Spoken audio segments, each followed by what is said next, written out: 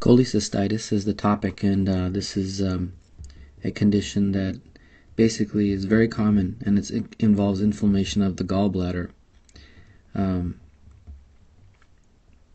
And to understand this fully, I think it's good to draw a little diagram. So I'll draw a little gallbladder here, which is GB, and then coming out of this, a system of ducts which comprise what is known as the biliary tree. So this one here is the cystic duct, and that's where the gallbladder emits bile. Bile will come down this cystic duct. And then these two up here, this is the right hepatic duct, and as you can deduce, the other one is the left hepatic duct. And then those two ducts combine to form this one, which is the common hepatic duct. And then these two join to form what is known as the common bile duct. And they enter the duodenum at a specific point, and this is the duodenum. And there's one other duct that kind of joins in with this common bile duct, and that's known as the pancreatic duct. So all these ducts basically are involved in the biliary tree, and of course the liver. I'll just draw a silhouette of the liver. The liver sort of sits up here. Hopefully that's not too confusing. Now, cholecystitis is basically when you have a stone in the cystic duct. So that stone will it'll sit there, and what it will do is block the outflow of the bile. Now the bile, use green because bile is green. What happens is when the bile is not able to flow outward, you get bile stasis, which basically means that it just stays in one place, and that can trigger the release of these enzymes that cause inflammation. So that's essentially how cholecystitis happens,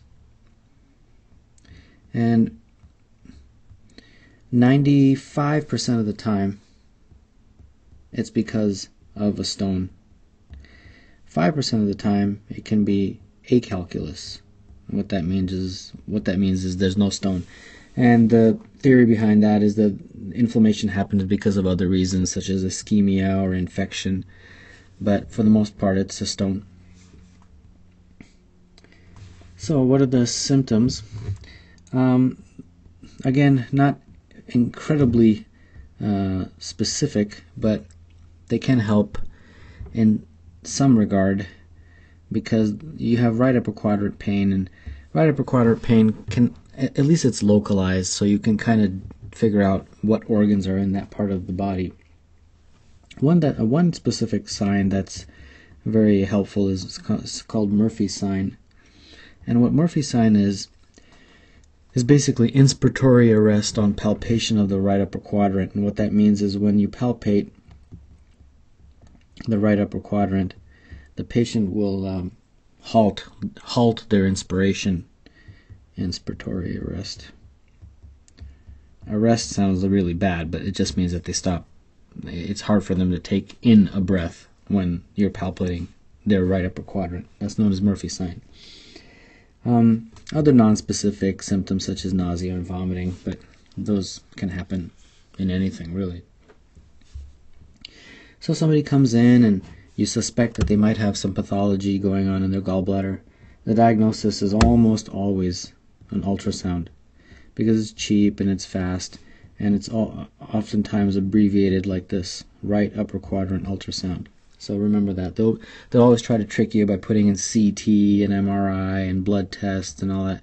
CT and MRI are way too expensive for an initial test, and blood tests are not very specific in this condition.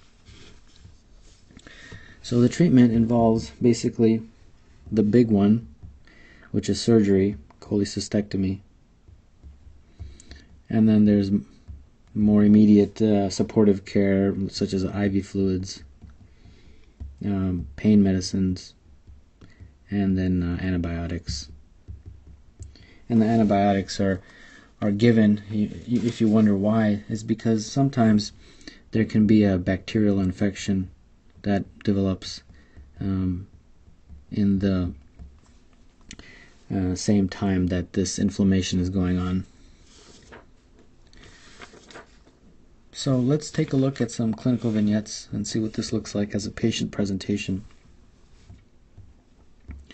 A 44-year-old obese woman presents to the emergency department complaining of 3 hours of severe abdominal pain. She has also had multiple episodes of vomiting. She describes the pain as worse than labor, radiates to the interscapular region, temperature is 102. She has severe tenderness in her right upper quadrant. She reports that she has had multiple similar episodes in the past, which lasted approximately 30 minutes and resolved spontaneously. Which of the following is the most likely being obstructed by a gallstone?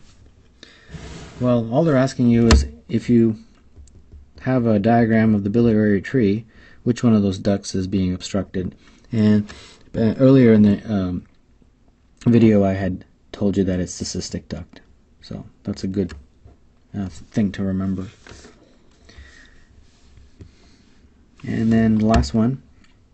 43-year-old white woman presents to the emergency department with 1 day of increasingly severe pain localized to the right upper quadrant, radiating to right lower scapula. She also has been experiencing nausea and vomiting. The woman has had similar but milder episodes of pain in the past, which had resolved spontaneously in a few days. Physical exam demonstrates involuntary guarding of abdominal muscles on the right. The gallbladder is palpable. Which of the following is the most appropriate next step? So obviously some right upper quadrant related condition, most likely involving gallbladder, if I had to deduce, and definitely you need to do an ultrasound as the next step. As I had mentioned, CT and MRI are way too expensive, and EGD, which is what this is a test that you use to look down somebody's esophagus and stomach and those kinds of things. Like if somebody had a gastric ulcer, it's not really useful for a gallbladder.